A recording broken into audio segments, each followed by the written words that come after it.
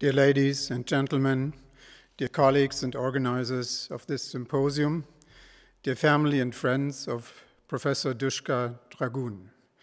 It is my great pleasure to welcome you here in the Langenbeck-Virchow House in Berlin and also in the virtual space of the second day of the 10th anniversary of our clinician scientist program in loving memory of Duška Dragun.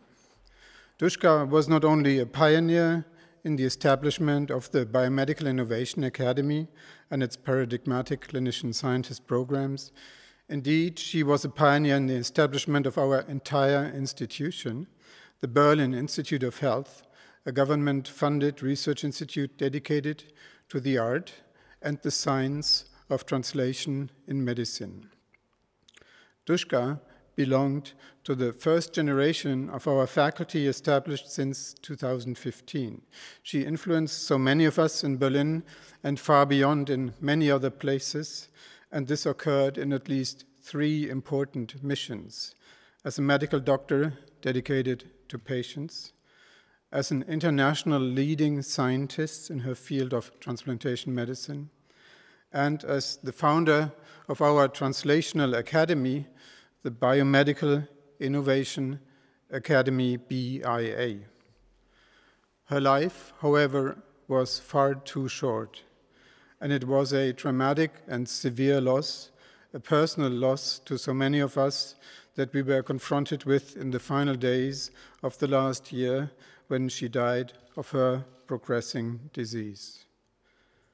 In the search for an allegory that illustrates and explains what she really means to us, I came across this picture of the French painter Saint-Jean, a famous picture named La Jardinière, the gardener girl in English, painted back in 1837. Let us read in the book In the Gardens of Impressionism what it contains and shows. Perhaps the most famous of the 19th century Lion fleuristes, so the flower painters, Saint-Jean produced this spectacular painting in a bid for entry to the Paris Salon. The flowers and plants, including morning glory, roses, tulips, poppies, dahlias, and acanthus, are chosen for their symbolic connotations and construct a complex allegory of the transience of beauty and the permanence of art. Dear audience, all elements of this description point to Duška's life and work. The bid for entry of a great artist to the Paris Salon represents her never-ending dedication to produce the best possible results and influence the best people of her field. The variety and the beauty of the flowers painted here represent the rich contributions to so many individual careers that she has made possible and continues to make possible. Because indeed, while we are all very much aware of the transience of our existence, we all believe in the permanence of art, which is, in Duška's case, the art of science. So where there was no way, Duška built one, and what she built will have a persisting impact. This slide shows you an aspect of the garden that she has built, a group photo showing faculty, advisors, and trainees of the Berlin Biomedical Innovation Academy. Without any question, the BIA and its clinical scientist programs make an essential contribution to medical translation, the transfer of knowledge into health, as outlined in a very recent external evaluation of the BIA that you find online on our website. The next slide, taken from Duška's slide library, shows that this contribution, the contribution of the BIA as formed by her and her team, occurs in many dimensions. The field of action form a bouquet of complementary activities that all contribute to and are required for strategic career building, innovative career pathways, and new models of academic innovation in medicine. These are mechanisms of support for translational careers, the first point. The second, evidence-based personnel development. The third, a curriculum reflecting all aspects of translational science. The fourth, expertise for monitoring and incentivizing. Fifth, consultation of policymakers, research politics, and various national and international working parties. Sixth, integration of the academy into an active ecosystem of science. And then digitization of all aspects of the academy, and most importantly, finally, shaping of the processes of innovation and actively forming new steps to accelerate translation, which also means to make translation even more sustainable, more useful for patients. In sum, we are talking of the art, her art, of innovation transfer via individualized career paths, as exemplified by the BIA. Once more, this is an introduction to the second day of our symposium in loving and enduring memory of Dushka Dragun. She established our Biomedical Innovation Academy and implanted a spirit of patient orientation, translation, and innovation that we in the BIH will continue to build and expand. Natalie Huber and Ivan May, who are with me here today, are now leading the Biomedical Innovation Academy, and we all are highly grateful for your dedication to this important hallmark of our institute. New generations of clinician scientists and also researchers from other disciplines will be trained in our academy to learn how science can best be made useful for those who are in need, the patients suffering from severe diseases, and also, unfortunately, very unfortunately in this respect, Dushka reminds us personally of this great need for medical innovation. The audience, I'm convinced, Dushka will remain alive in her work. Her art will persist, and she will continue to inspire and motivate many new generations of scientists here in Berlin and in many other places. For exactly this reason, let us now move on and do what she enjoyed most, talk about good science. And with that, I hand over to the chairs of the session 5, Vascular Metabolic Medicine, Silke Rickert-Sperling and Gunnar Lachmann. Thank you for your attention.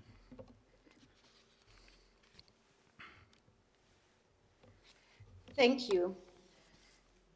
Thank you very much, Professor Baum.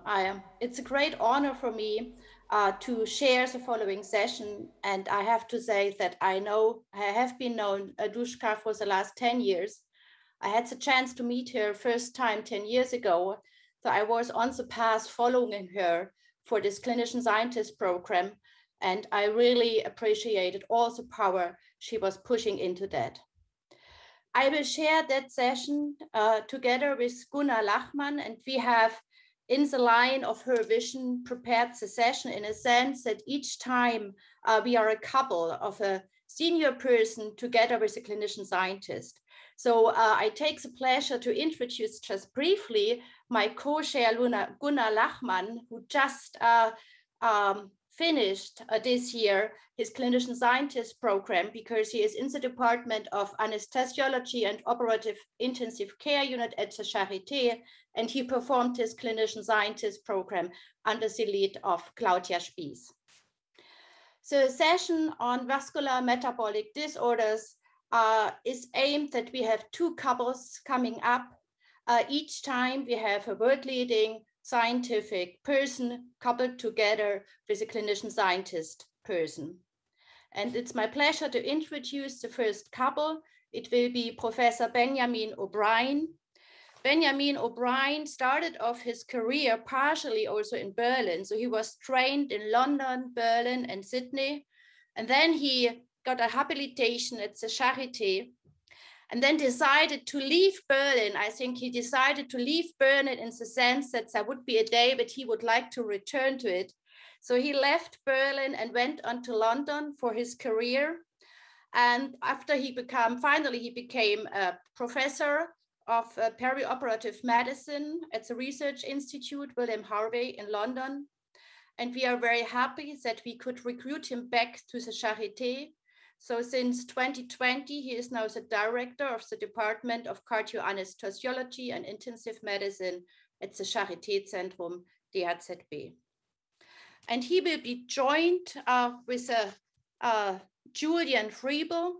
Julian Friebel is currently doing his clinician scientist program under the lead of Ulf Landmesser in the Department of Cardiology at the Charité. And it's my great pleasure to give the word now to Benjamin. Thank you. Guten Morgen aus dem Wedding, and thank you for the opportunity to be part of this day. After 20 years in London, I only came to Berlin a few months ago and haven't had the privilege to meet Professor Dragun. I'm very impressed by and grateful for the program she built. On a very personal level, it allows me to reconnect with our smart young colleague, Julian Friebel. Julian completed his praktisches Jahr about a decade ago at my hospital in London. I shall try to set the scene by describing a clinical problem and how collaboration with clinician scientists such as Julian could foster meaningful translational research. I have no conflicts of interest to declare. I receive funding relevant to the theme that we're going to discuss, which is AF after cardiac surgery, atrial fibrillation after cardiac surgery. Atrial fibrillation after cardiac surgery is the most common adverse event after the intervention, with about a third of the patients after coronary artery bypass grafting developing the complication. That goes up to about 40% of patients after valve surgery. And after complex or combined procedures, more than half of patients will suffer this complication. It presents very much as a perioperative problem. So out of all patients who develop AF after cardiac surgery, about 70% will have done so by post-op day 4. And by the end of the first week post-op, about 94% of all patients who will develop the complication will have presented. It's by no means a benign complication. AFAX is independently associated with increased morbidity, particularly increased stroke risk, with increased mortality, ICU and hospital length of stay, and subsequently cost of care. For many years, it was seen as a bit of a benign complication. It was often said to be the price of doing business. It just comes as part and parcel of doing cardiac surgery. But recent research, particularly this seminal paper published late last year, does show that it is anything but benign and actually carries sequelae and downstream complications long after hospital discharge. And at this point, we still to this day are often failing our patients. So somebody who will have developed AF after cardiac surgery might well get discharged in sinus rhythm, but will carry a significantly increased risk for stroke for the following 10 years with a hazard ratio of 1.53. Yet we do not differentiate and we do not communicate differently between patients who did develop AFAX and those that never had it. Because of the sheer size of the problem, it's also a typical marginal gains issue. And we did this work a couple of years ago, looking at registries in the US and in the UK. And even small improvements in care could have a very significant impact on healthcare systems. So if for every 1% that we could reduce the incidence of AF after cardiac surgery in the US and in the UK, we would gain 3,000 more AF-free patients and we would save 15,000 fewer hospital days. So the first take-home message I'd like to present is that atrial fibrillation after cardiac surgery is common and it's relevant. Yet when we did a worldwide survey, again 2 years ago, looking at practice, we found practice to be very variable. It is rarely evidence-based. There are significant regional differences. There's a lot of eminence-based, and we'll come to a few of those numbers in a minute. So the second take-home message really is that the practice is too variable, and what little evidence base we have is often not followed. So consequently, we came together in professional societies, the Society of Cardiovascular Anesthesiologists, European Association of Cardiothoracic Anesthesiologists, to discuss together with colleagues from electrophysiology, cardiac surgery, cardiology, a best practice clinical advisory. I'm not going to focus too much on it today. If people have interest in the subject matter, there is a podcast that goes into a lot more detail. And if you Google SCA AF podcast, you will get the link.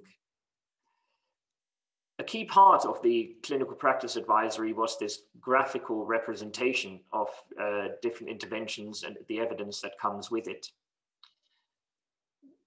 The real opportunity for improvement really lies in the efforts for prevention. One interesting element to it that also then starts pointing towards mechanistic or cell signaling pathways that might be interrogated to better understand the pathophysiology behind this is the disciplined use of beta blockers for all patients. As you'll see here, that carries class 1 level of evidence A or B evidence for the continuation of beta blockers throughout the perioperative phase. We managed to support this with real-world clinical data, where at our institution in London, the Barts Heart Centre, in the year of 2018, we had an overall AF rate of 37%. And this is often the only element of AF after cardiac surgery that cardiac centers measure. However, if you drill down and try and understand a bit better where we do well and where we fail patients, you will see that patients that had a beta blocker preoperatively and postoperatively had an AF rate under 30%. Patients that never received a beta blocker, either pre-op or post-op, had double the rate of AFACs. And if you want to be really sure to put a patient into AF after cardiac surgery, you would be giving him a beta blocker preoperatively and then put him into beta blocker withdrawal after the operation by not restarting. So even very simple clinical interventions can actually improve care significantly. This again comes from a publication around doing simple things well. We did nothing else other than actually try and apply the evidence on clinical grounds that we have and managed through a care bundle to improve the number of patients that did receive beta blockers overall, but most importantly, managed to incentivize caregivers to give beta blockers much, much earlier, doubling the rate of patients that receive beta blockers on post-op day 1. By doing so, we actually managed to decrease the incidence of AFACs by 1/3. So clinically, the take-home message definitely is that prevention is key and that we ought to be disciplined regarding beta blocker practice. In our survey, we did find that practice was very variable. We also found these regional differences. And if you look at a particular intervention that is quite common in the efforts to try and prevent AFACs, a lot of groups actually, or a lot of centers stipulate a high normal serum potassium, so that after the operation, patients will routinely be given potassium to push the serum potassium levels to supernormal levels or to the higher end of normal. And because homeostasis works, patients will often require large amounts of potassium to achieve this particular protocol. However, this is not uniform practice. About 2/3 of centers in Europe will have a protocol such as this one. It's quite common in Canada and Australia. It's largely unknown in the US. So we're in the strange situation where we have some good evidence, for example, for beta blockers, and this is then often not applied in clinical practice. And we have other interventions that are widely used in clinical practice with no evidence behind them. We tried to address this with a clinical trial called TIDE-K, which has been ongoing now for about 8 years, with initially a pilot study. And now the main study has started recruiting. We're aiming to randomize 1,720 patients over the next 2.5 years in 25 UK centers. And also, and this is where we're getting into the segue to Julian Friebel, we are aiming to recruit patients at Charité and the German Heart Center Berlin. The clinical side of the protocol is fairly straightforward. The intervention we want to test is the significance or the efficacy of maintaining high normal serum potassium levels. So patients will be randomized into 2 groups, and the relaxed group will only be given potassium in the event that their potassium levels drop below the normal range, whereas the other group will be treated with what is also common standard of care here in Berlin, namely aiming to keep potassiums above 4.5. Now, the bit that I want to discuss and basically lead up to Julian's research is the fact that we have a basic science arm attached to this clinical trial. So these are patients that are deeply phenotyped.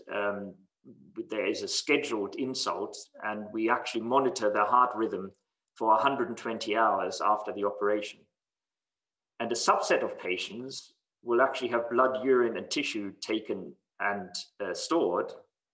And in London, there is a program of data science, multiomics, genetics and epigenetics, and particularly immunological investigation into the pathophysiology of AFACs. Now, AFACs might well be a different substrate of AF, but it will also provide a unique opportunity to further investigate pathophysiology that holds true for all forms of AF, including AF as a primary diagnosis without cardiac surgery. Another peculiarity or opportunity for AF after cardiac surgery is that the surgical intervention allows for tissue sampling. Overall, it is true that AF begets AF. And it's very interesting to see how early ion channel behaviors change after the first episode of AF. Cell signaling pathways get altered. And there are very surprisingly early structural changes to the actual cellular structure of the atria. Undoubtedly, there is a significant element of inflammation. And this is where Julian and I are hoping to then work together in the future to test some of the hypotheses and some of the insights that he's gained through his work as a junior clinician scientist to develop a strand of research that harnesses the opportunity, the research opportunity that cardiac surgery provides. This has been done in other areas. We are working together with kidney doctors because the scheduled major insult, that is cardiac surgery, and the deep knowledge that we have about the patient cohorts allows a better investigation of the mechanisms of acute kidney injury. Inflammation research has long been part and parcel of research into the perioperative phase of cardiac surgery. And we would like to start a strand of work looking into atrial fibrillation after cardiac surgery as a platform from which one might gain insights into AF as a whole. Thank you very much. Thank you so much, O'Brien. I think we will have questions after. Thank you so much, O'Brien. We will have the questions after the second talk now. So I would be happy if Julian Friebel could follow.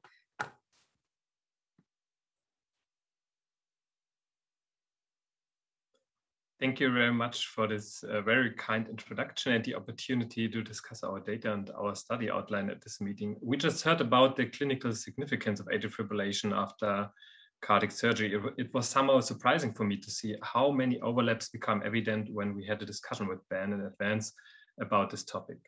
I'm working at the Department of Cardiology in Steglitz and therefore would like to focus on the cardiologist's point of view. Atrial fibrillation has a very high prevalence, you have a very high lifetime risk, and there's a clear age dependency.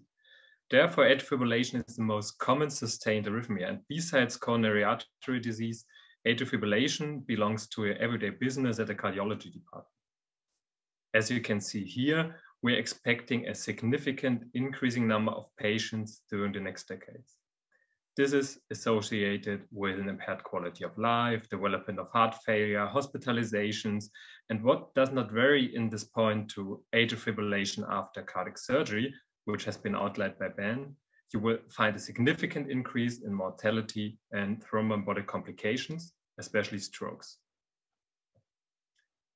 We know so far that atrial fibrillation is a cardiovascular risk-driven disease. And as shown here, it is all about inflammation. Cardiac inflammation is a presumed underlying cause of the electrical and structural remodeling of the atrium that is associated with the onset of atrial fibrillation. Atrial myopathy that develops over a longer period is the result of a combination of factors that lead to electrical and structural remodeling in the atrium. The left atrium is enlarged, fibrotic, and non-compliant, potentially because the predisposing disorder leads to an expansion of epicardial tissue, which transmit pro-inflammatory mediators to the underlying left atrium. With aging, inflammation, atrial stretch from volume and pressure overload, and oxidative stress, atria may be at risk of developing atrial myopathy. At this stage, clinical atrial myopathy is not detectable. Once fibrosis and various ways of atrial remodeling, including structural, electrophysiological, and autonomic remodeling have taken place, atrial myopathy is established and becomes detectable. At this stage, the patient remains asymptomatic. Nevertheless, with ongoing inflammation and remodeling, the myopathic atria become manifest in the form of atrial fibrillation, and stroke typically draw clinical attention. Atrial fibrillation leads to a prothrombotic state that feeds back to cause more atrial fibrillation by facilitating atrial fibrosis and inflammation. Furthermore, the development of an atrial myopathy not only leads to atrial fibrillation, but also contributes to pulmonary venous hypertension and systemic thromboembolism. In this context, the term thromboinflammation is often used. Thromboinflammation is also an important aspect during adverse ventricular remodeling in heart failure. Cardiac fibrosis is regulated by the coagulation pathway, which is well known for maintaining hemostasis through the coagulation cascade. Despite its role in maintaining hemostasis, coagulation plays a significant role in the subsequent healing response by orchestrating inflammation and fibroproliferation. Importantly, coagulation does not only become activated in damaged blood vessels, but can also act on other cardiac cell types. Upon cardiac injury, endothelial leakage results in the accumulation of coagulation factors in the myocardial tissue, which then become activated by tissue factor expressed on cardiac cells, where it initiates downstream signaling and cardiac remodeling. Coagulation-induced regulation of cardiac remodeling is mediated through the family of protease-activated receptors, consisting of 4 G-protein coupled receptors, of which the thrombin receptor PAR1 has been described as the most abundantly expressed G-protein coupled receptor in cardiac fibroblasts. We assessed a small cohort of patients with HFpEF, heart failure with preserved ejection fraction, and atrial fibrillation that received stable anticoagulation by either receiving a vitamin K antagonist or non-vitamin K antagonist or anticoagulant, NOAC, and found that NOAC treatment resulted in improved diastolic function, reduced plasma levels of collagen production, increased degraded collagen fragments, and reduced PAR1 and PAR2 expression in circulating antigen-presenting cells compared with patients treated with classical vitamin K antagonists. NOACs inhibit PAR-mediated signaling and have therefore been speculated to be superior to classical vitamin K antagonists, especially in patients in which cardiac fibrosis and remodeling is present. We evaluate the effect of PAR1 inhibition in a metabolic disease model of ApoE knockout mice fed with a Western type diet, a 4-month treatment period with a specific PAR1 inhibitor Vorapaxar decreased cardiac collagen deposition by 44% and reduced cardiac inflammatory cell infiltration and TGF-beta plasma levels, further confirmed the therapeutic potential of PAR1 inhibition. We have recently demonstrated that the treatment with this specific PAR1 antagonist, Vorapaxar, also reduced arteriosclerosis and especially CD8 T cell associated inflammation. 2 recent studies emphasize the role of activated cytotoxic CD8 positive T cells in cardiovascular disease. The OPTICO-ACS trial from our department found that CD8 positive T cells and their effector molecules are involved in erosion of coronary plaques during acute coronary syndrome. Teresa Gerd from the Collision Sciences program is still working on this very important project. Cytotoxic T cells also mediate the adverse cardiac remodeling post-myocardial infarction.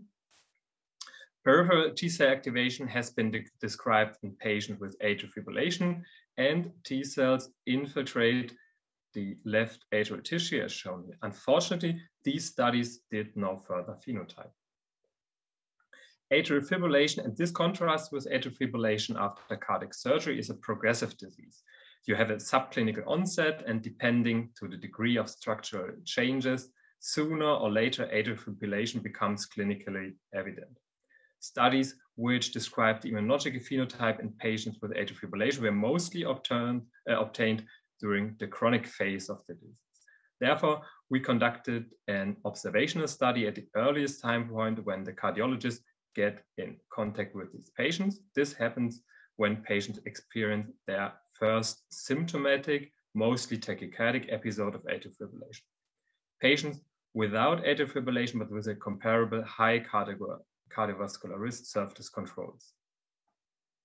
So at this time point, first clinical presentation, the immune phenotype of patients with atrial fibrillation is characterized by an activation of cytotoxic CD8 positive T cells. We found higher circulating levels of classical inflammatory CD8 T cell associated cytokines like granulysin, granzyme, but also TNF and interferon. The number of activated cytotoxic T cells increased, and we also tested their potential to release TNF or interferon, for instance, after polyclonal stimulation, as you can see.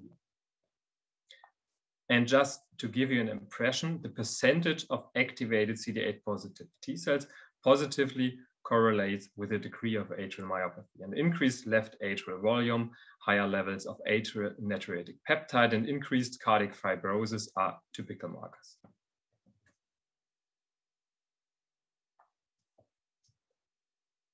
Since we also found elevated levels of biomarker that indicate endothelial activation, it is likely that activated cytotoxic cells infiltrate the left atrium, mediate the progression of atrial remodeling, and maybe the initiation of clinically significant atrial fibrillation. An interesting concept on how activation of peripheral cytotoxic T cells can be achieved has been discovered in patients with HIV infection. Intestinal barrier dysfunction, the leaky gut concept, and microbial translocations implicated in systemic CD8 T cell activation associated with HIV infection and CD4 lymphocytopenia, providing evidence that circulating endotoxin or other microbial products may contribute to systemic immune activation. During first clinical presentation, we found that patients with atrial fibrillation have elevated circulating levels of biomarker of intestinal inflammation and barrier disturbance. This is associated with an increased microbial translocation as indicated by higher levels of LPS, LPS binding protein, CD40 for instance. Since there is an elevation and no consumption of endotoxin core antibodies during early atrial fibrillation, we assume that the low-grade endotoxemia is rather chronic than acute.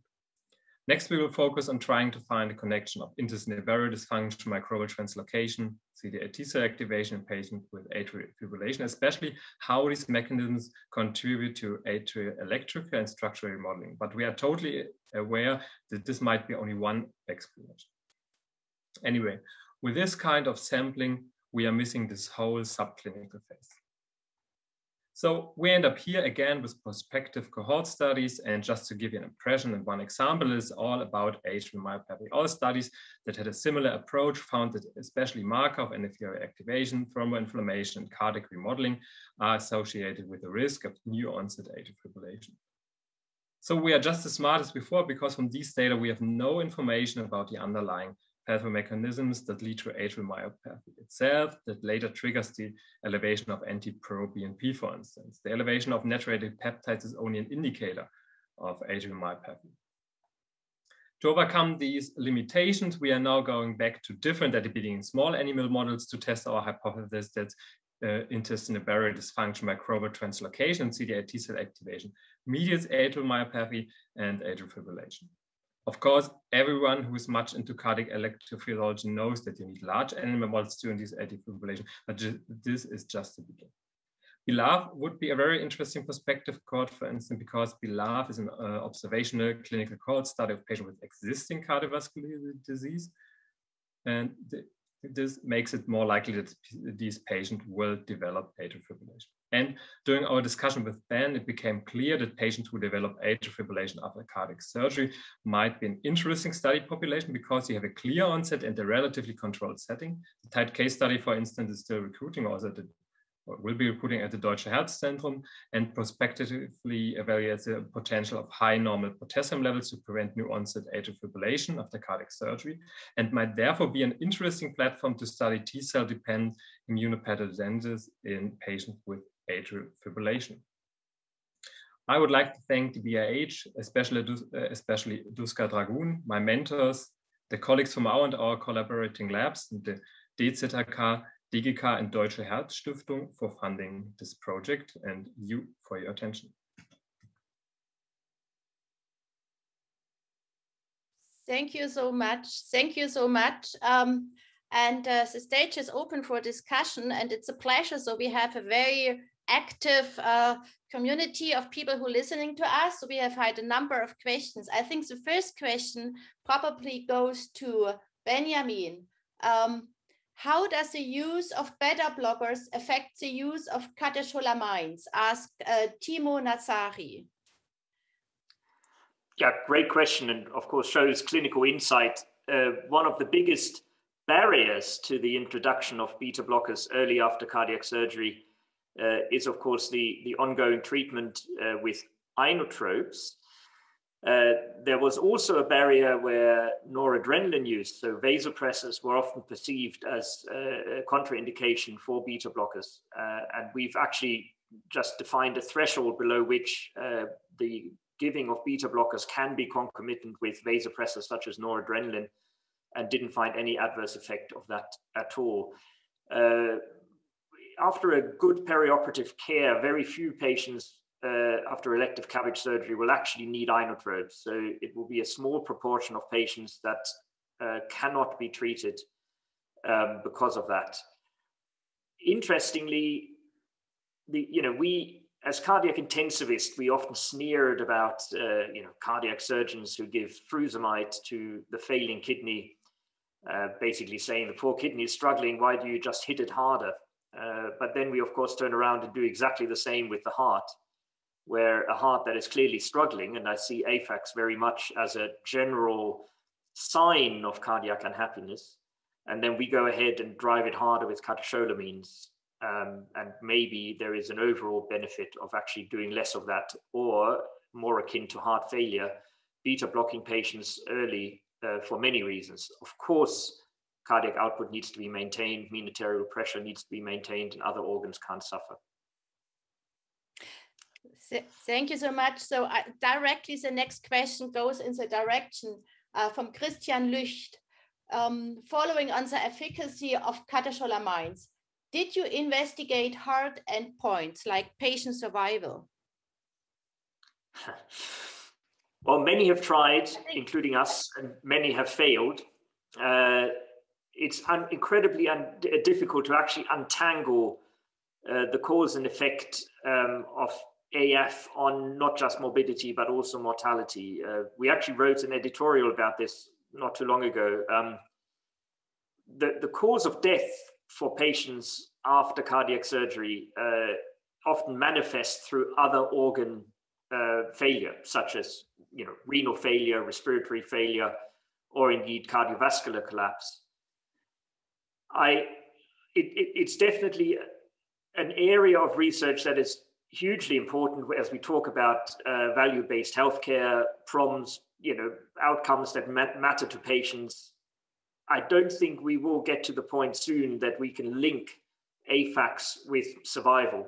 We are getting closer to managing endpoints such as alive and out of hospital at 60 days or at 30 days. Those are endpoints that increasingly find entry into clinical studies into AFAKs, quite rightly so.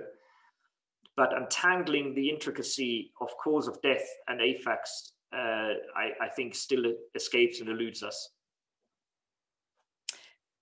Thank you. Further clinical direction, and Julian, no worries, we will come to your questions for you as well. So question by Marcus Kelm. AF might be underdiagnosed before cardiac surgery. and then be detected in the perioperative setting. Would you see applications for reliable before admission or after discharges? So monitoring AF before and after is the question, I guess. Well, great question, and one that will make my good friend and collaborator, Danny Mühlschlegel in Boston, very happy, because that is verbatim the study that he's just proposed, and I believe we'll hear whether he got it funded very soon. So that is an important question. We are obviously through Type K hoping to also shed some light on the other end of the spectrum, because I've got no doubt that there is a lot of undiagnosed post-operative AF, which will also be important to really understand the impact that it's having. And through the 120-hour continuous heart rate monitoring that we have in these study patients, comparing that to clinically detected AF, we're hoping to understand that side of the coin a bit better. But Danny Mühlschlegel in Boston is trying to understand the pre-op burden of undiagnosed AF before cardiac surgery. Thank you. Thank you. I think the next question can go to Julian, because it's starting off now to go to this atrial myopathy.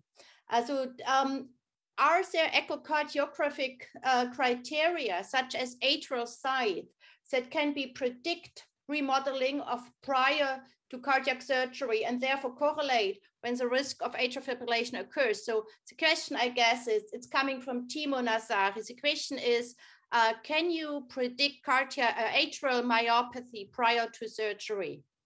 Julian. Yes, from a cardiologist point of view, you can easily detect atrial myopathy, for example, by MRI or by a normal easy to echo that is easy to perform. Just to give you an example, and I also mentioned the atrium that is enlarged. This is a very important indicator, but also you can use biomarkers like the atrial natriuretic peptides or NT-proBNP, for instance. But as far as I know, there are no studies that have for this connection to atrial fibrillation after cardiac surgery. Ben, maybe do you know any studies in this direction? None that have been adequately powered. So there's anecdotal evidence. We obviously know that atrial dilatation, so sheer atrial size, which is a very coarse measure that does routinely get looked at preoperatively, does correlate with the incidence of AFACs. But the actual morphology of atrial tissue is something that hasn't been investigated in depth enough yet. Thank you. So Julian, now you get your question directly from your scientific advisors. So Britta Siegmund is asking, do you think it is just about the production of, do you think it's just about the production of pro-inflammatory cytokines, and then a therapy such as interleukin-1RA, CANTOS trial, would be sufficient? Or do you think that this is driven by an antigen-specific, possible microbiota-driven T cells? Yeah, that's a very good question. I mean, a CD8 T cell directed therapy is a very interesting approach, but in my opinion, we should focus on already existing pharmacological interventions to mute inflammation in general, and not on single pathways, thereby targeting adverse atrial structure and electrical remodeling. CANTOS, as already mentioned, and Colcott, for instance, have been promising trials for in this direction, but also NOACs or direct PAR1 inhibitors like Vorpaxa also show promising anti-inflammatory pleiotropic effects, and therefore should be evaluated for their potential to target CD8-mediated inflammation. Yes. Thank you. Another question going now, starting with the microbial translocation. It's coming again from Timo Nazari. Do you also look at the dysbiosis in patients prior to cardiac surgery? And do you think that this could impact on the outcome? Unfortunately, at this small observational study, we don't have had the ability to get stool samples, so we have no information about dysbiosis. But I think, and I'm convinced, that there is a kind of dysbiosis that mediates or supports this kind of inflammation and leaky gut and supports this leaky gut concept. But I think in further trials, we have to go in this direction and do analysis in this direction. Yeah. Thank you. I would like to round up the discussion with the last question coming from Isabella Häuser. First of all, thanks for the interesting talk. This everyone is saying, and it's totally true to both of you. So the question is, regarding the BLOF cohort, how do you check for atrial fibrillations during the observation period? Using Apple Watch, using wearables? So what is the idea there? How to follow up on the longitudinal scale? Maybe Ben? I think Julian, go ahead. To answer questions about BLOF, I have read about it now because it is a hugely interesting endeavor and definitely something I would like to gain access to data or contribute to in any way I can. But the actual mechanics of surveillance for AF within that cohort, I don't know, Julian, is that something you know in detail? Unfortunately not. I just wanted to introduce this topic and maybe discuss it with the BLOF investigators to have a look on this specific topic in the BLOF study. But I don't know so far how do they monitor their patients during the follow-up. So thank you, Ben. Thank you, Julian. Thank you, everyone, for the discussion. And it's my pleasure to hand over now for the second part of this session to Gunnar Lachmann. Thank you, Silke. I've got the pleasure to introduce our next tandem, Professor Bimber-Heuer and Dr. Eva Schretzenmeier. Professor Bimber-Heuer finished rehabilitation at the Charité in 2015 before she became head of rheumatology at the University Medical Center Schleswig-Holstein in 2017. Dr. Eva Schretzenmeier is resident at the Medical Department, Division of Nephrology and Internal Intensive Care Medicine at the Charité and clinician scientist since 2019. Both share an expertise in characterization and differentiation of plasma cells, and I'm now very much looking forward to your presentations.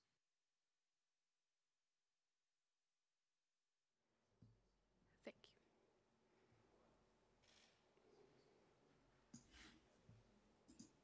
Sorry for taking a moment longer. I hope that it works now. It's my great pleasure to talk here today at that symposium. I obviously met Dushka Dragoon at my time at the Charité. I spent 15 years working and researching at the Charité, and obviously our paths crossed in that time. And so it's a great honor to have been asked to present at this meeting. And it's also a great pleasure to present in tandem with Eva Schretzenmeier, a young and upcoming scientist who's working on a very similar field as I am, and she's working with my former colleagues at the Charité, so it's a great pleasure to do that tandem together with her. So my talk will be sort of an introduction to her talk and some of our own research results from the first years here in Kiel now. So I'm talking about B-cell memory in autoimmunity and infection, and I think that links both our talks really nicely together. So why do we have to care about B-cells in autoimmunity and also in the context of infection and vaccination? So if you look at this scheme, you will see that the activated B cells, they become plasmablasts after contact in the spleen and the lymph node, and then we can find them in the blood. And some of them will reach the bone marrow or the inflamed tissue where they find a so-called survival niche and become long-lived there. And that is rather independent of the specificity of the cell. If the cells don't find that survival niche, they will die. And this is the concept that most of us actually learned in med school, that plasma cells only live for about 2 weeks and then they die and then they are gone. And that would mean that they only play a role in the acute phase of infection. But what we could show in the past years, and this is why this is actually important, because we were already sure that plasma cells must live longer, because if you look at the half-life of certain antibodies after vaccination, as for example, vaccinia or measles, you will see that, for example, the antibodies against measles do have a half-life of about 3,000 years, and that cannot be explained with the half-life of 14 days of a plasma cell, or the half-life of an antibody, which is approximately the same. So there needed to be an explanation for that. And this is what I did actually during my PhD thesis at the Charité and at the Deutsches Rheuma-Forschungszentrum. So what we did is we took a mouse model for systemic autoimmunity, the so-called NZBW mouse, which is a mouse that gets something that looks a bit like systemic lupus erythematosus. And we fed those mice with the thymidine analogon that is incorporated into the DNA of proliferating cells. And if you give that to the mouse continuously for about 12 weeks, you will have a population of cells that incorporated the BRDU. These are cells that, proliferated in that time frame, so in those 12 weeks. And these are short-lived plasma blasts. And then you will have another population of about 40% of the plasma cells that did not incorporate the BRDU in that time frame. So we are sure that these cells were established before the 12 weeks and did not further proliferate. So we are pretty sure that these cells are long-lived plasma cells. And these cells do have an importance also in autoimmunity, because when we treat the mice with cyclophosphamide, a drug that we routinely also use in the clinics, you can nicely see here that the short-lived plasma cells more or less disappear, whereas the long-lived plasma cells remain more or less untouched. And as we wanted to be sure that these cells are really important for autoimmunity, we actually transferred them into a mouse that does not have an own immune system and checked the kidneys of those mice. And what you can see here is the uppermost picture is the glomerulus of a normal NZBW mouse, so the lupus mouse model, which has a nice glomerulonephritis. And then you have the picture of the mouse that received the plasma blast of an NZBW mice and also developed glomerulonephritis, and the control mice that did not develop the disease. And we also found proteinuria in the transferred mice. So for us, that was the proof that we actually have to take care about these long-lived plasma cells in autoimmunity. And which is quite nice is that this concept is developing further. So this is data also still with my former colleagues from Berlin, where we are now trying to selectively deplete the plasma cells in order to keep the protective ones. And there are already some approaches to target the long-lived cells, but with not sparing the protective ones. There's a rather recent publication where an antibody that is directed more or less selectively against plasma cells was used in lupus, but it's not something that is limited to rheumatology or lupus, but there is also data from the Department of Nephrology, also in Berlin, where this approach has been used in order to treat humoral rejection of transplants. In addition to the long-lived plasma cells, what we observe in those patients is a population of short-lived plasma blasts. And this is a picture, fax picture of a healthy control. So you can see in the left picture, you see the normal B cells and the distribution of the different B cell populations. And then you have this picture of the plasma cell population that is normally around 1% of all B cells in the peripheral blood. So if you would take your blood, we will probably find around about 1% of plasma cells. So if we now go into the different autoimmune diseases, and this is just 3 examples, a patient with a rare vasculitis, another patient with a small vessel vasculitis that is a bit more frequent, and with lupus. And you can see that all those patients, once they are flaring, so if the disease is really active, they have this expansion of their plasma blast population in the blood, and probably also the niches in the bone marrow and in the inflamed tissue are filled with more pathogenic long-lived plasma cells. And we were really curious, because that's something that we observe also after tetanus vaccination and also after influenza vaccination.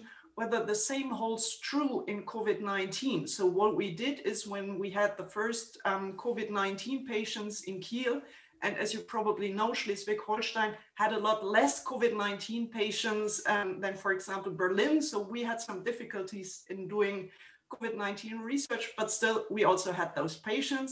And this is one patient from our ICU department where we checked for the plasma cell population longitudinally during the stay in the ward.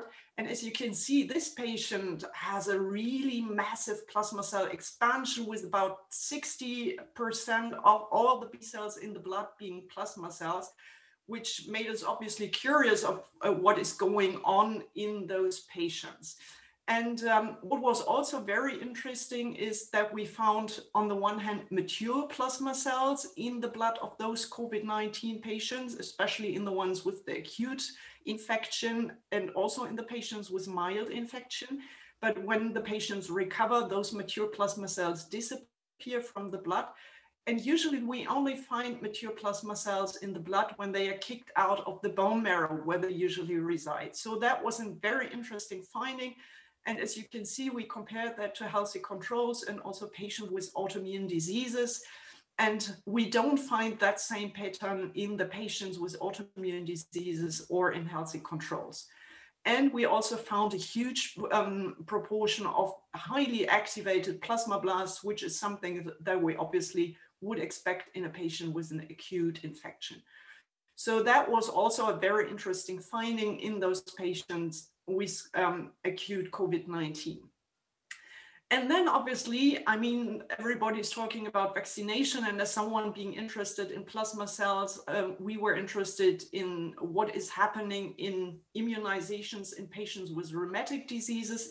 And what we did at the beginning of the year when Schleswig-Holstein started to immunize the first priority groups with against COVID-19. So we took 13 patients with different immunosuppressive drugs that they receive for either rheumatological drugs or psoriasis or chronic inflammatory bowel disease. And we checked their antibody response to that vaccine. And this is what you can see on the left panel. You see the IgG response, and you can see, yes, we did have one patient that did not respond at all according to the IgG response. That is a patient who received a B-cell depleting agent, but all the other patients did respond, some a bit lower than the healthy controls, but all patients developed an antibody titer. And the same holds true for neutralizing antibodies. So that was a good message for at least our patient population. And meanwhile, we also have some T-cell data. So we know that even the patient that did not develop any antibodies at least developed the T-cell response. So at least for patients in rheumatology, we do feel that the patients all are able to mount an antibody response, even if it might be less than the healthy controls, but even a bit of protection is obviously better than no protection at all. And then we were obviously interested, well, this is another picture. So we also checked whether we find again that plasma cell population after the vaccination. And this is a picture from before the second vaccination on the left, and then after the second vaccination. And this is all mRNA vaccines by BioNTech the patients received. And we do see an expansion of the plasma cells in the blood of those patients after the vaccination. And we were also able to show that at least a fraction of that plasma cell population is spike-specific plasma cells, so really plasma cells that were created in the context of that immunization. And the good message for our patient was, in addition, that we didn't see any flares of the underlying disease, which was one of the big concerns of our patient population, that if they would get that vaccine, they would experience flares of their disease, and we didn't see any in our population. So that was a very good news. And we're still continuing to work on that. We still have tons of data available from those patients that we're still analyzing, because it was so much in the beginning of the year that we did not manage to analyze all of that till now. So that work is still ongoing. And with that, I would like to finish my part of the presentation. So I hope that I could show you that tumor memory is generated by short-lived plasmablasts and long-lived plasma cells. Both cell types are relevant in immune reactions in autoimmunity, infection, as well as in vaccine response. In autoimmunity and the situation, for example, of humoral rejection, long-lived plasma cells represent a therapeutic challenge that we're still working on and have not yet managed to solve. And in the context of infection and vaccination, they are the source of long-lasting humoral protection, even in patients with chronic inflammatory diseases. And obviously, this is work that I didn't do alone. A lot of that was done in my former group at the Charité, together with Andreas Radbruch and Falk Hiepe, and a lot of collaborators at both the rheumatology department and the DRFZ, and obviously also now continued with a lot of those people and Eva Schretzenmeier. And all the new data was done by my working group here in Kiel, and a lot of that by Ulf Geisen and Ina Martens, and in collaboration with people from the Department of Dermatology and Gastroenterology. And with that, I would like to hand over to Eva for her presentation.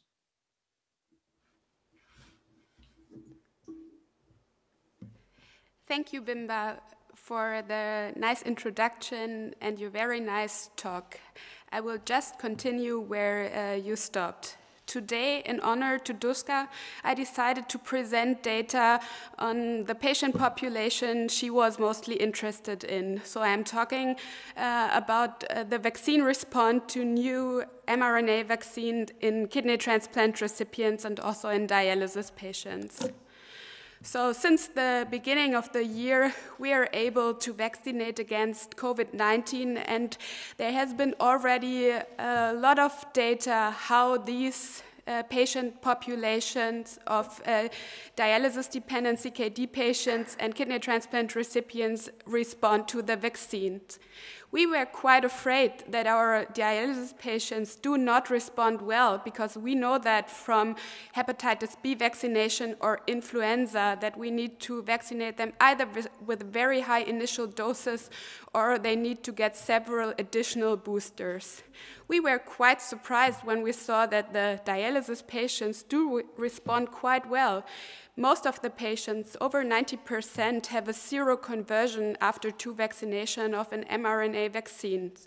Although the neutralization capacity and the titers of the IgG and IgA directed against the S1 protein are still a little bit lower than in comparable populations, but this might still mean protection.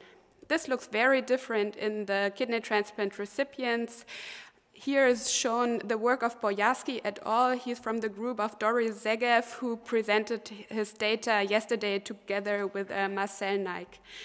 In the kidney transplant recipients, only about half of the patients have measurable but very low antibody titers after 2 doses of the mRNA vaccine.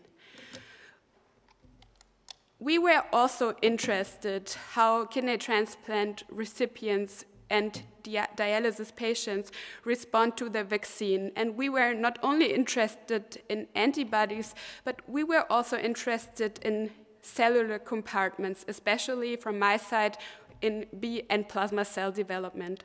So we investigated healthy controls, young healthcare workers, and also elderly patients, 40 kidney transplant recipients and 44 dialysis patients after 2 doses of the Pfizer-BioNTech vaccine, and we did that 7 days after the second boost, because this is usually the day where you find plasmablasts in the periphery.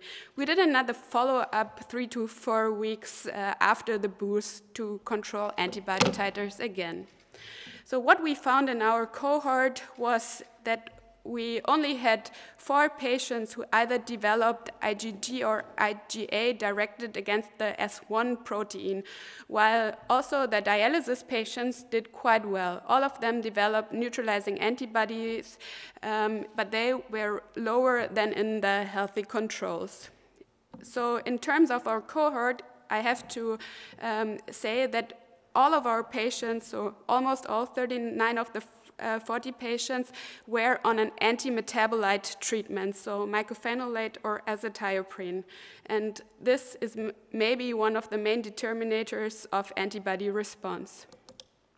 We then did the follow-up 3 to 4 weeks after the second vaccination, and we saw that the dialysis patients still have some increase in the antibody levels. They get higher IgGs and the neutralization capacity still increase.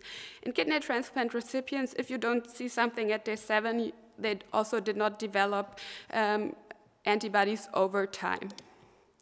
So then we looked at the B-cell subset of these patients, because as Bimba mentioned, of course, to develop antibodies, you need B-cells, and it is already described that dialysis patients and kidney transplant recipients, due to the anti-metabolites and a broad immunosuppressive treatment, they have diminished numbers of absolute B-cells, and this is also what we found. The kidney transplant recipients do have a reduction of absolute numbers of B-cells, while the distribution in the different subsets, like plasmablast, pre-post, and naive B cells, is only different for an increase in naive B cells in the kidney transplant recipients, and the other compartments are quite unchanged. We then also looked at the isotypes of these B cells, and we found that the healthy controls have more IgG positive B cells, so larger or further developed in their switching process than the kidney transplant recipients who had mainly non-IgA, non-IgG, so IgM plasma cells. The rest of the compartments did not have major differences. We then established a staining for RBD specific. This is the receptor binding domain of the SARS-CoV-2 virus, and this is part of all the vaccines that are currently available. And we do this with a double staining technique. 2 different fluorophores, AF488 and AF647 are stably coupled to the RBD protein, and then we stain with both of the colors, the double positive cells are considered antigen specific. This reaction is blockable, and we also confirmed the specificity of these cells by single cell RNA sequencing or BCR sequencing, since we found sequences that have been previously published among these RBD specific B cells. What we then saw is that the healthy controls especially display an increase in absolute RBD positive B cells, while among KTR this increase was also present, but not as prominent as among the healthy controls. When you then look at what are these antigen-specific B cells, like the differences become very clear. In the healthy controls, a large proportion are plasmablasts, as we would expect it, and another large proportion are post-switched memory B cells, so as in a classical vaccine response. In the kidney transplant recipients, the plasmablasts, the antigen-specific plasmablasts, are completely lacking, and also the post-switched memory B cells. So when we then plot this as a Tisney plot, this becomes even more evident that the kidney transplant recipients, this is a Tisney plot of all the RBD-specific B cells from all the donors we investigated, and you see with the CD27, CD38 IgG, so the typical expression pattern of antigens or of plasmablasts, the kidney transplant recipients don't have them, while in the dialysis patients, according to their response, we see some antigen-specific plasma cells. The isotype was also different in these few cells, with healthy controls having more IgG positive cells. We then correlated this with all the parameters we have, and it has been previously described that this neutralization capacity correlates well with the IgG and IgA levels, but also interestingly, the zero response correlates with the presence of peripheral plasma blasts. And so this is just another depiction of basically the same data. So if you have a low neutralization capacity and are below the cutoff for positivity, you also have fewer plasma blasts, fewer RBD-specific B cells in total, and fewer post-switch B cells in relative and absolute numbers. For 4 kidney transplant recipients, we were able to gain data from single-cell RNA sequencing, and we sorted activated T cells and HLA-DR CD38 positive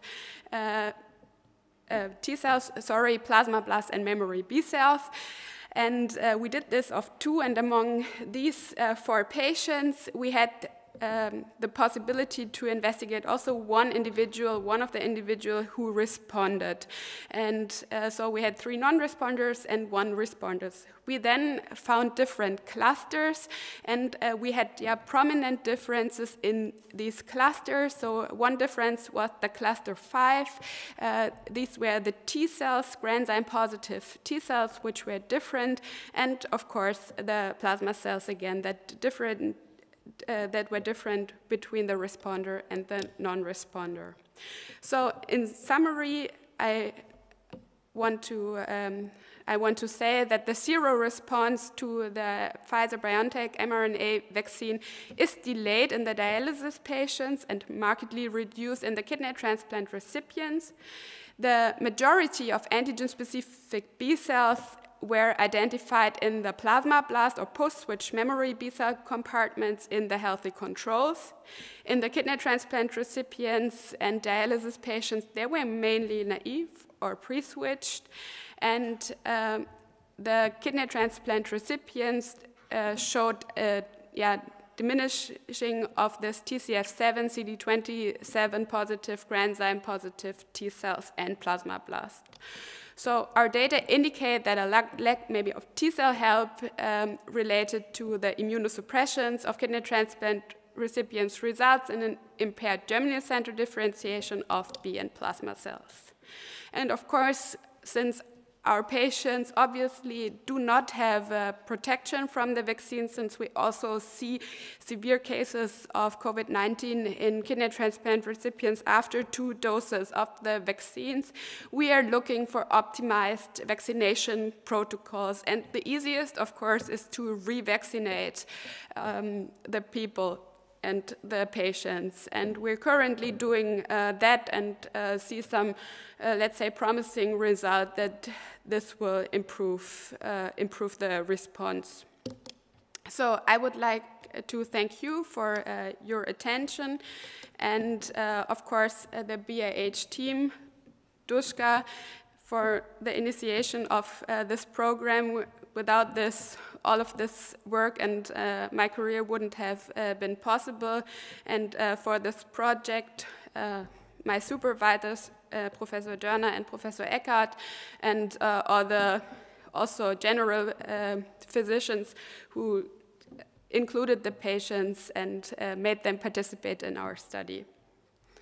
So I'm looking forward to questions.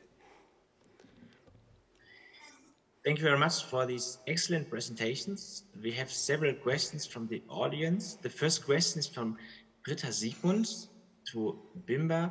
She says that in the IBD population data from the UK, these indicate that the serological responses after COVID infection is attenuated in patients under anti-TNF-alpha treatments, and here in particular in patients in combo therapy based on Kennedy 2021. And now the question, Bimba, in your eyes, has this consequences for the vaccination strategy? Well, obviously, that's an interesting question. And we only had a tiny fraction of IBD patients in our cohort after the vaccination, but we will continue to follow them up, because one idea is, so the patients we did include, there was one on infliximab as well, but not on a combo therapy, and the other ones were not on infliximab. But I think that's something that we have to look in. And my feeling is that there might be a reduced effect of the vaccine and also of the immunization after infection, and that it might disappear faster, so that the half-life of the antibodies and of the plasma cells might be reduced as compared to healthy controls. So this is something that we want to look into and that we will follow up, and probably will be able to answer that question in the next weeks or months. Okay, thank you. Another question is from Dominic Miller. Do you have or do you know any data how the B cell and antibody responses happens in the AstraZeneca population in comparison to the mRNA vaccination scheme? I can. So in the kidney transplant recipients, we also do not see a response to AstraZeneca. This is actually quite the same. We first thought so because in the healthy controls, we see much larger development of plasma cells. So they have up to 30% of plasma blasts so on this day 7 after second vaccine. But I would say the first 30 patients that I'm looking at right now also do not show a better antibody response.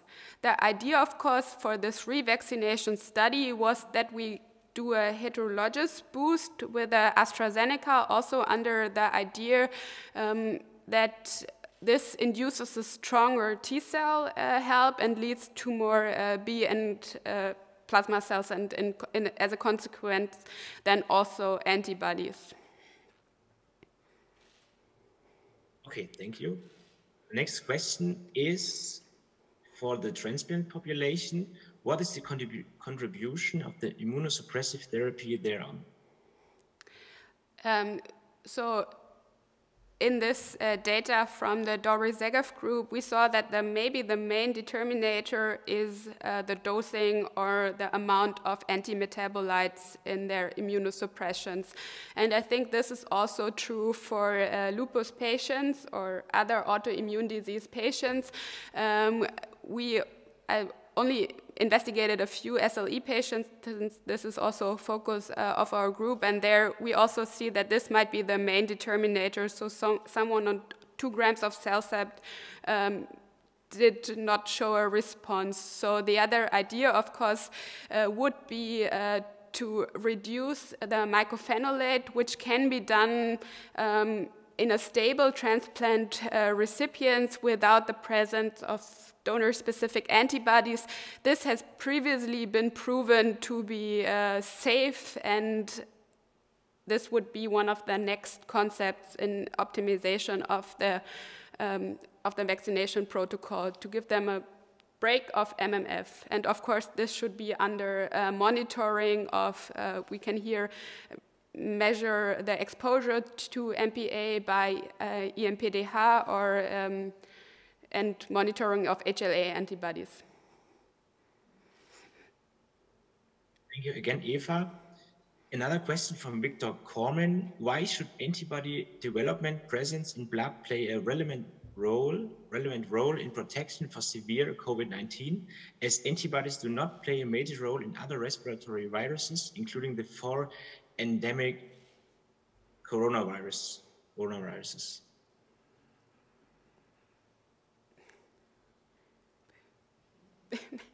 Okay, good question. I think we had this discussion before, if they should, if antibodies play a protective role. I think there is already data on that in a, I think, Nature paper published 1 or 2 weeks ago, and also in the reinfection in previously infected, there one main discriminator between being reinfected and being not reinfected was the presence of antibodies. And I think the other is just clinical experience. We saw now severe cases of COVID-19. We now have one patient on the ICU on the ventilator who had 2 vaccines, and she had a good T-cell response, but no antibodies. So I think this is why we think that antibodies are a measure of protection. Well, I can also only underline that because that's what we see. And obviously it's important to measure both sides because for the moment we don't know the cutoff from which antibody level on we can call the patient immune. But I think all the data that is available now indicates that the antibodies play a very important role, with the T-cell side obviously also being important, but the antibodies playing the more important role.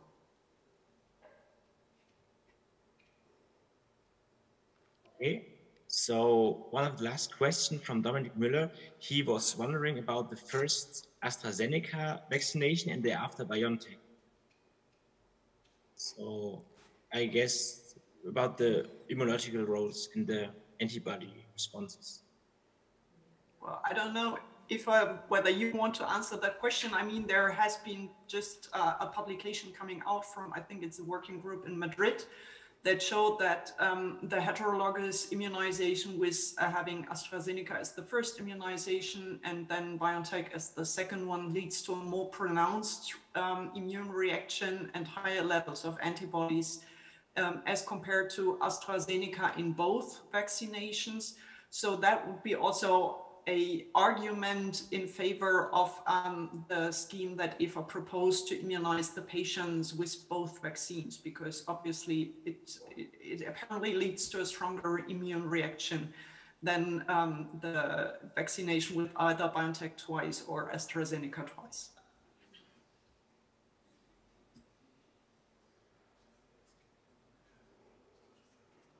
I do not see any further question. So before we come to the lunch break, I would like to remind you of the memorial room for Duška and also for the digital networking tables.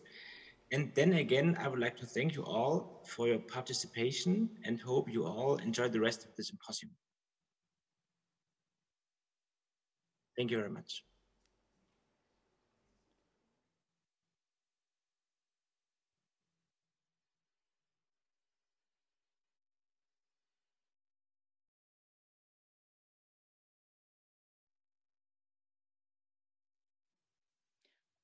I think with this, we go now to the lunch break, right?